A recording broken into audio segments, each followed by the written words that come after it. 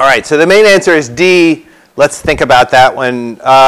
Derivative of sine of AT with respect to t is the derivative of the inside times the derivative of the sine. So it's, what's derivative of sine? That would be cosine. A times cosine of AT. If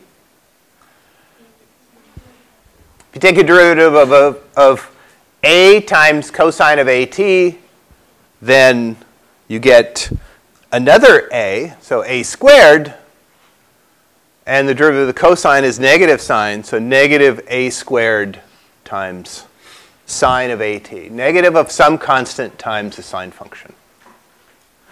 Actually, if you take two derivatives of an exponential function, that's C, you get another exponential function. You get A squared times the exponential function. A squared is not going to be a negative number unless A is an imaginary number. So let's not deal with that, although there are situations in engineering and in physics where it's useful to take A to be an imaginary number, and then an exponential with an imaginary exponent is an oscillating function. But we're not going to do here. So we're going to work with sine. Sine is an oscillating function that satisfies exactly the characteristics that you need for the hoop, and that you need for a mass on a spring, and that you need, in fact, for any oscillator that has a potential energy that has a minimum and, well, if it has a minimum, then it has a restoring force. So any potential energy, actually, that looks like that behaves as the distance, as the potential energy goes up as the distance from equilibrium squared.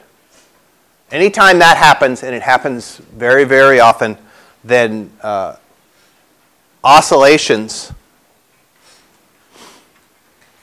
will have characteristic of the sine function. They'll behave like a sine function. Of course, the sine function looks a lot like a cosine function. So some people just use a cosine function instead of the sine function. It doesn't really matter. So we're just going to choose one. And that one is the sine.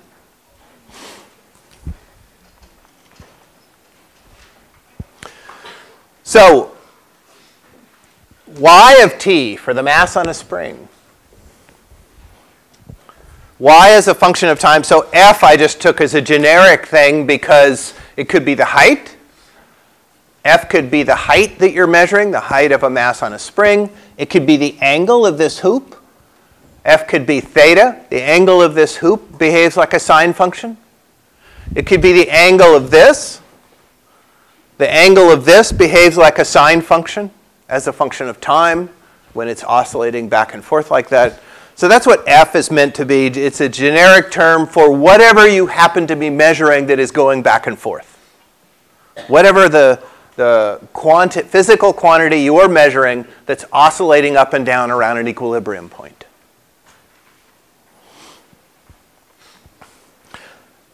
So, for instance, F could be theta. Theta as a function of time is some sort of a sine function.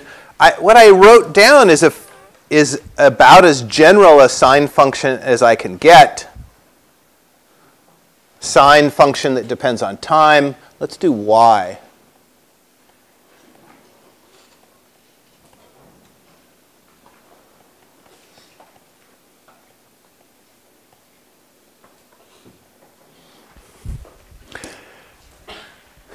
Okay, so you can see time in there. This small t here is time.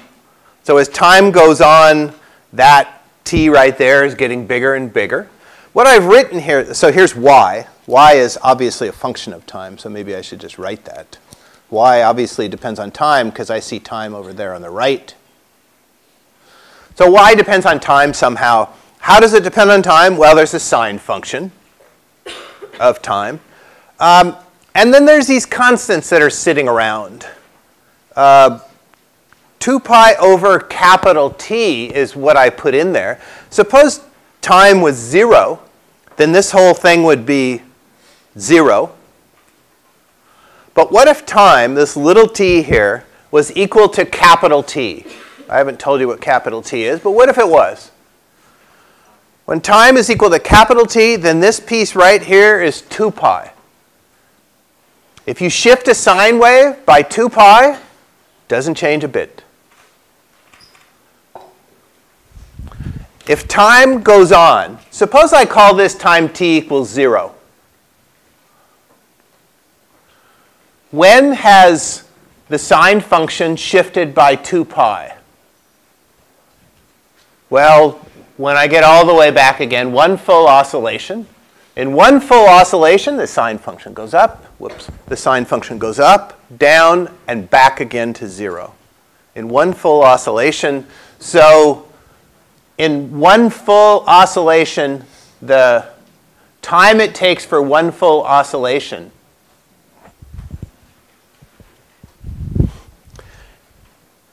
is the time that adds 2 pi onto the inside of this sine function. Because every time it does one oscillation, 2 pi more gets added in. If I wanted to plot this as a function of time,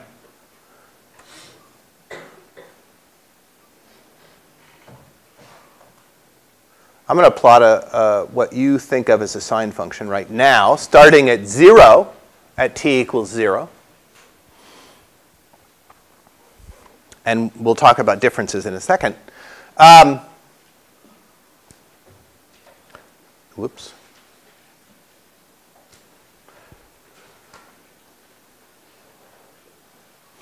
So when I had this all the way down at the bottom, where was I? Well, if I had this sine function here, then I could say that where I was right here. That's actually 3 pi over 2. To get down to that spot again, or previously, maybe I started here at minus pi over 2. If I'm down at the bottom at minus pi, when the inside of the sine function is minus pi over 2, then by the time I get down to here at 3 pi over 2, I've gone through 2 pi. So that's what I mean when I say the sine function repeats every 2 pi. And that means in terms of time, the time it takes for the one complete sine function, from one spot on the sine function through the whole function, back to the same spot again. So I started here at the top, go all the way down to the bottom, come back up to the top, same spot. The time it takes for that is capital T, which is called the period of the oscillation. Capital T is the period, it's the time. Period is a period of time. It's the time it takes for one full oscillation. If the time, little t here, goes through an amount equal to capital T, then the capital T's cancel and you just get a 2 pi, and shifting the thing by 2 pi changes it not at all. What's this A out here? Well, Y has units. Y has units of centimeters. How far did I pull it down here? Well, maybe 10 centimeters. 10 centimeters downward, below equilibrium. Oscillates back up to 10 centimeters above equilibrium. So Y is going back and forth between minus 10 centimeters and plus 10 centimeters. What's the sine function doing? What's its limits? Minus 1 and 1. So if Y is going to be minus 10 centimeters and plus 10 centimeters, and the sine function is minus 1 and 1, then A has to be 10 centimeters. A is the maximum value of either theta or Y. It's called the amplitude. We take A to be a positive number all the time, so we don't switch the number A around. It's just a positive number. It's the amplitude. It tells you how far the object gets from equilibrium at its maximum.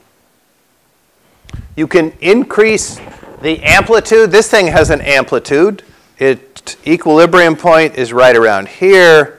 The angle from equilibrium that it gets to is maybe 4 or 5 degrees. If I want to increase the amplitude, I need to add energy. Right now, this system is oscillating back and forth. Kinetic energy goes up when potential energy is going down, and then kinetic energy goes down when potential energy goes up. If I want to add energy, I can make this thing go farther. So bigger amplitude ends up being bigger energy. If you work it out, you'll find out that the energy is proportional to the square of the amplitude, not just the amplitude. If you double it, to double the amplitude, you have to add 4 times as much energy. You probably could have guessed that it was a square if you thought about kinetic energy, because that depends on the square of the velocity. Or if you thought about potential energy, because that depends on the square of the distance away from equilibrium.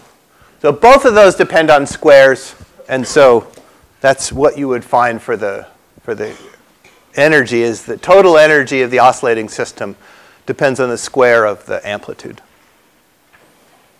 The amplitude is the maximum value, so that's A, and this minimum value that is minus A. Unfortunately, my minimum value there doesn't seem to make sense with my minimum value here.